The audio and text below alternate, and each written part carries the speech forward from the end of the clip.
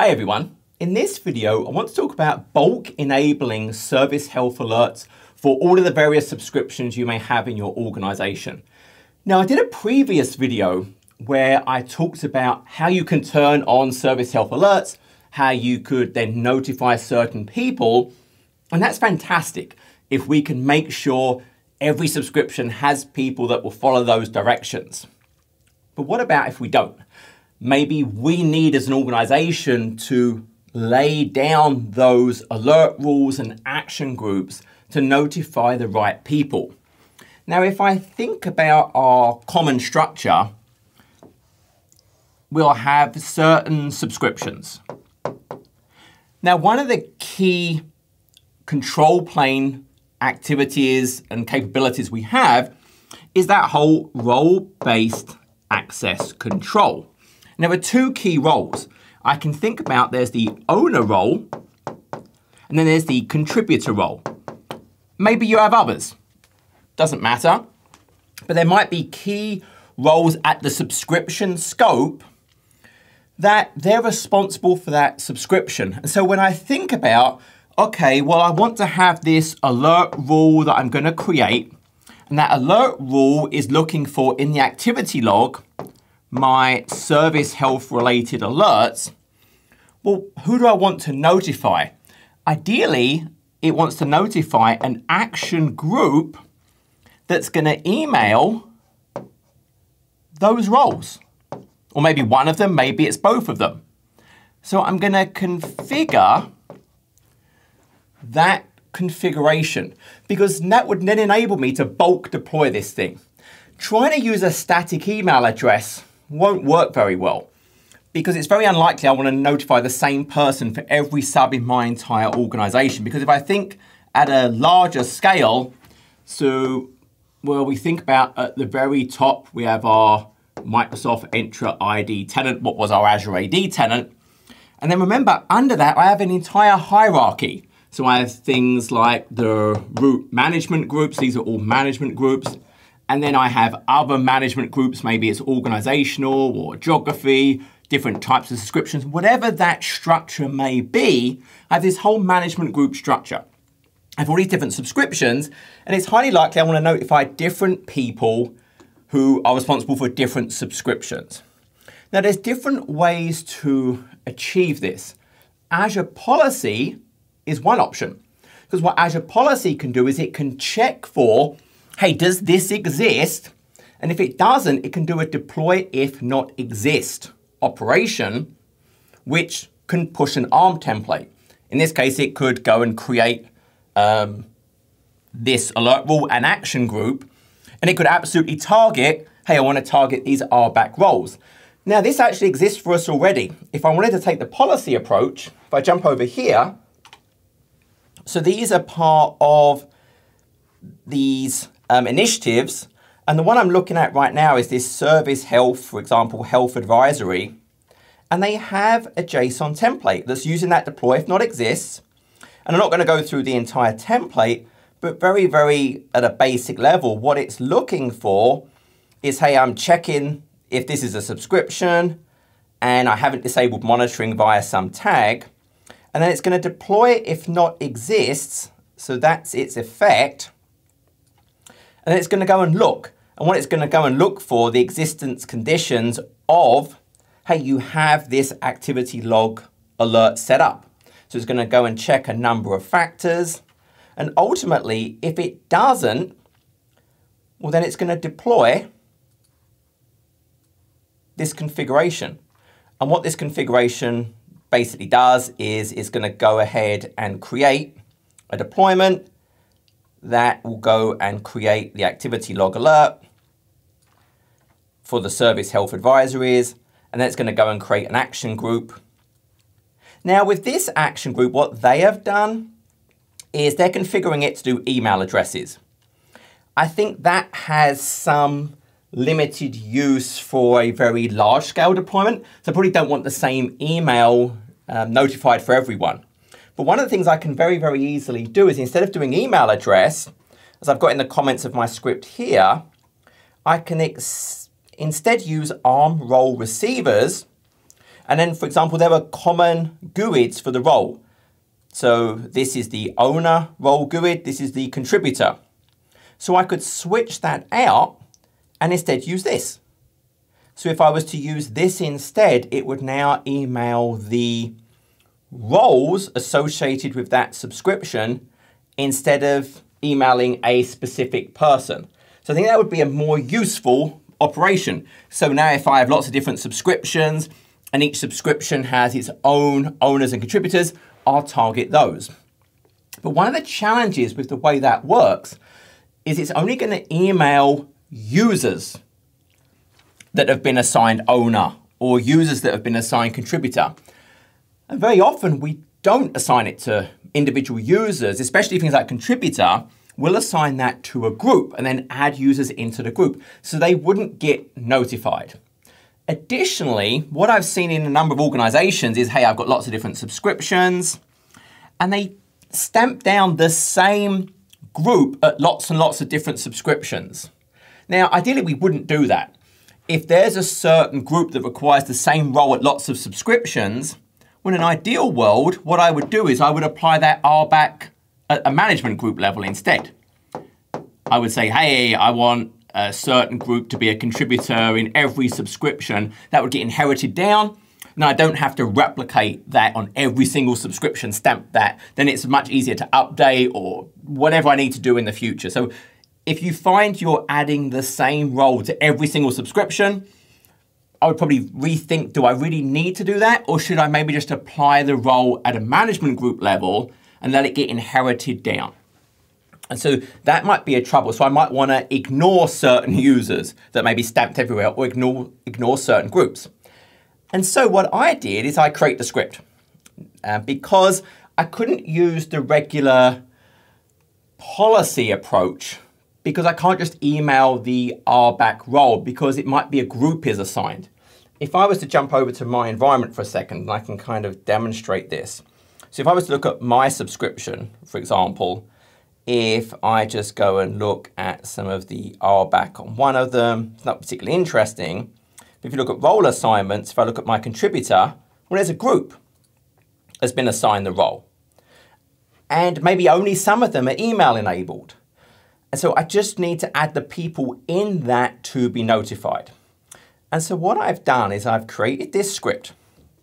Now you can use an RBAC approach, the permissions it needs. I have to be able to create an alert, and I have to be able to create an action group, and I have to be able to create a resource group because these have to live somewhere. And then what it does is basically you just have a file which has got the subscription ID per line. So you just create a file. If you don't know how to create that, a list of them, you could absolutely just run a resource graph query to do that. And I've actually updated this file and I'll show that later on. It'll be in the Git repo that actually has that in it. But then one of the things you then do is which roles is it you want to have added. So for me, it's just owner and contributor. I could skip certain groups if I wanted to. So for example, here, I'm not skipping any, but maybe I do have that same group stamped everywhere, JL or Avengers or whatever that is, network admins. So I would uncomment this line and comment out the other one, so it would always ignore them. I then set a number of variables. This is just what I'm calling the alert rule, the alert description, the action group name, the short name for the action group, the resource group I'm going to create, all of those things.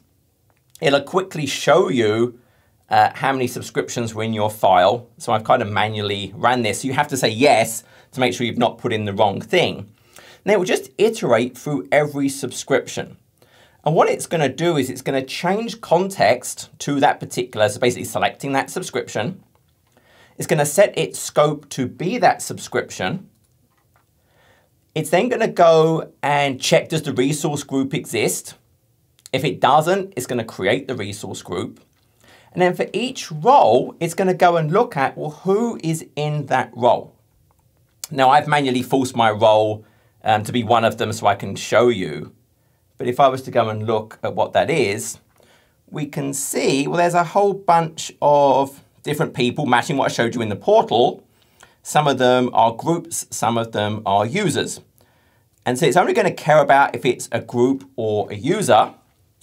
And so for each of them, it's going to make sure the assignment is at the subscription scope level, i.e. if it was an RBAC assigned at a management group, it's going to ignore it. I'm not going to want to set up everyone at a higher MG to receive the service health alert. So it has to be an owner or contributor specifically at the subscription level. And then it can do some verbose output if you want. But essentially, it's going to check, hey, if it's a group and it's not one of the ones I want to skip, it's going to go and find out, hey, it's a group, who's in the group, and then it's just going to add in everyone in that group that has an email that's not null, so it has a valid email. It's going to add them to an array of emails to add. Then if it's a user, hey, go and check what their email is. So it's going to go and get the user. If their email is not null, well, their email is going to get added to the ones to add as well. So it's going to end up just with this whole list of emails to add. It's going to see, does the action group exist already? If it's not found, it's going to go and create it. And then it's going to go and create it with an email receiver that we generated from those list of emails, and then just creates the action group. If it can't, then it's going to give you an error message. If that action group does exist, what it's going to do is go and look at, well, who are the current people in that action group? And if there are differences between the current people and who are assigned those roles at the subscription, then it's going to add them together. Now, this was a design choice I made. I considered that maybe you might add manually people who also want to get the service health alerts. So I didn't want to wipe out people you might have manually added. It would be very easy in this code to not bother adding them together. I could absolutely just take out the adding together bit of the code, and the emails to add could just be the ones that I found and just replace the action group. So if you wanted to remove people who are no longer in the role, I could essentially just remove that line. And then what it would do is, well, the emails to add is just the people it found. It would create a new email receiver, and it would update the action group. And then all it does is go and create the alert rule for the service health, and you're done. So that's really all it's doing. And if I jump back over for a second, if I was to look at my resource groups, so this is the resource group it's going to create. I went and deleted, so there's no action group or alert rule in there. And there's only one for one of my subscriptions right now. If I was to actually take the code, and I'm going to have to make sure I select the right bit of the code. If I go over here, because I've already manually, let's go if we go and set up the variables just to make sure I'm not skipping anything. So I don't want to skip any code. I don't want to skip any subscriptions. I don't want it to prompt me. So then it's just for each sub. So if I just go and manually run all of this just to see, it's going to go through, and you saw it was creating the resource group. Then it's going and looking, okay, the action group wasn't found, it created it. The alert rule is not found, it's creating that. Then it's moved on to the next subscription. The resource group was there, but the alert rule was not there, and it's finished. So it's gone and created for 2 subscriptions, those things. Now the portal can take a minute to update, but if we do refresh, right, so it's not there yet. Oh, there it is. Okay, so now we've got 2 of those resource groups, 1 for each of my 2 subscriptions. And if we go and look at the first one, so currently it's empty again. The portal takes a minute to catch up. Oh, they've shown up. So what we can see is the action group contains, 4 people. They're the 4 people that were email enabled. So it's the sum of the users and then the people in the group that had an email address. So that's correctly been configured. And also it created the alert rule to target all of my service health alerts. And my action is to call that action group that we configured.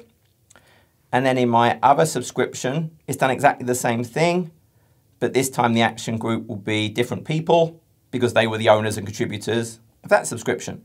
And once again, it went and created its alert log rule specific to Same service health alerts for everything. And now it's calling that. So it's not complicated. The code is not really doing anything super fancy. And it's in the repo, and I'm probably going to tweak and play with it. I've actually noticed while I was running this is not actually my most recent version. I added some other comments in, so it's just not synced correctly. But I've got the link to the Git hub below, because the other version, I've got the resource graph query that will actually help you dump out the subscriptions as well. So that is in there. And again, you can rerun this as much as you want. So if I added new owners, new contributors, when I run it the next time, it will just add the sum. It will update the existing action group with the new people. So it's an approach. Again, I could absolutely use the policy, and I like policy if I can. The policy calling the template, but it's not going to work if that's a group assignment. Whereas what I've done here is I'm expanding out the groups. I'm looking for the people in the group that have a valid email, and then I add them into it. So that's the solution. I hope it's useful. Have a play around and get those service health alerts enabled. Take care.